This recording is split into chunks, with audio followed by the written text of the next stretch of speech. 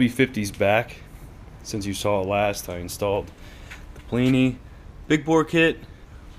Also upjetted the stock carb from, I believe the factory jet is a number 60. It has a number 72 jet in there now. And then you can check out what I did to this exhaust on the Moped Army forum for the LB50. But I basically, there's 2 chambers in this exhaust, and I drilled holes to assist airflow between the 2 chambers. Also removed the spark arrestor. Also notice I'm missing a bolt here, but that's about it. It picked up a lot of power on the big end especially, and a little bit torque down low. So I'm gonna set the camera up. We're gonna go for a ride. I am gonna put my phone up here because the other day when we were cruising, my sister was riding this, I was riding an LB80. My speedo was reading 35 and hers was way down here in the 20s, so don't know if there's a calibration issue with these speedos in the higher mile per hour range, but nonetheless, I'll have the my phone set up here so we'll be able to see. I'm gonna let this warm up.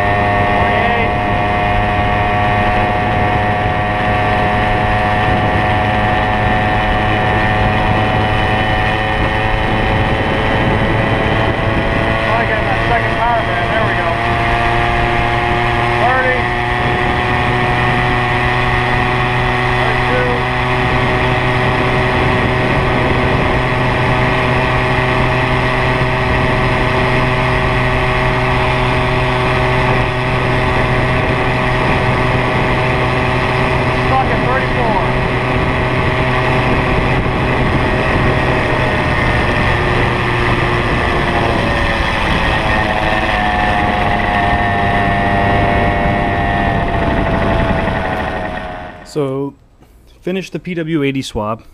It's about 90% of the way there, but I thought I'd film it since it's functional. This one isn't just any ordinary one, it's a clone carb off Amazon. The inside throat measured 15.2 millimeters. That's a big step up from what I measured the stock factory carb at 11 millimeters. So this alone would be a good upgrade for your LB50. I then proceeded to bore out the throat even more, and I think 17.6 is what I finally settled on there. Had to make a little stainless sleeve to take up the slack in the cable. It's kind of crude, but once I'm done fine-tuning it and wrapping it up, it'll serve its purpose. Haven't hooked the choke back up, but the choke's mechanism seems to work with this clone carb. Like I said, I haven't hooked it up. Other than that, the only other modification I had to do to get this to work is the plastic shim that goes between the intake and carb. I had to thin it out a little. It's just ever so slightly too big. Other than that, it's ready to go for a ride. I'm not going to take it on the same route I took it on in this video because it doesn't need it, as you'll see.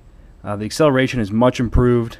I don't know if there's much change in top speed as of now, but it's blown through the gearing right now. It's a 1328 gear, and it's not stout enough. It could use a 14 or a 15th front tooth sprocket. That'll be in the next video, but let me warm it up and we'll go for a ride.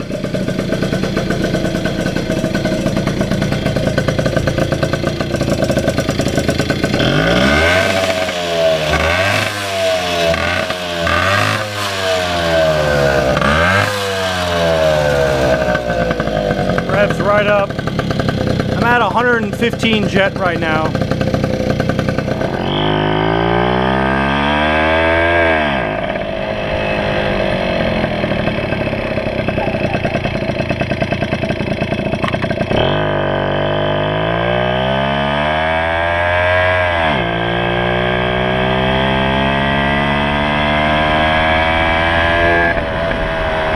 Gets right in that power band in second gear.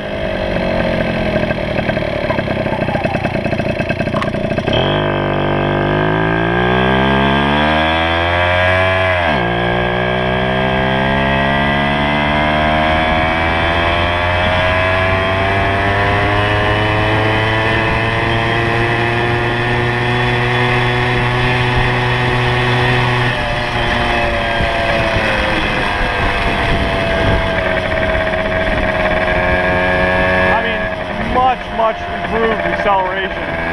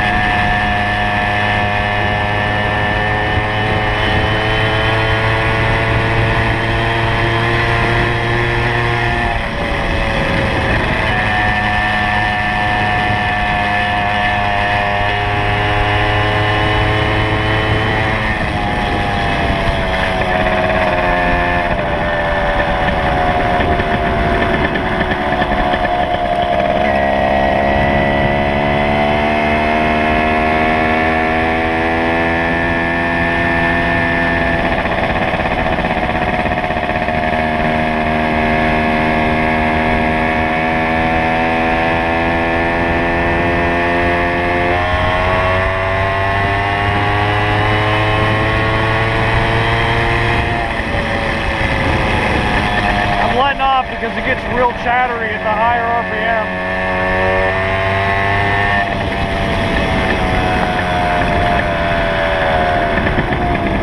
Coming up on a hill.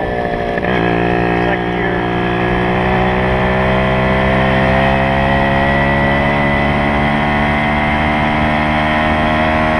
We wouldn't even pull this hill before.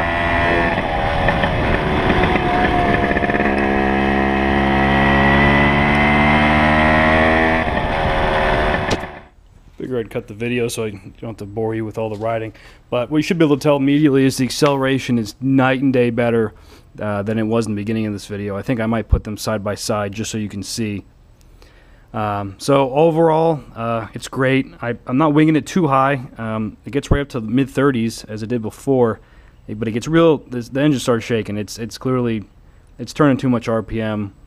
So like I said, we're going to try higher gearing in the front this weekend, and then there'll be a subsequent video once I get that all dialed in, as well as tidying up the carburetor. So hope you enjoy the video. Stay tuned.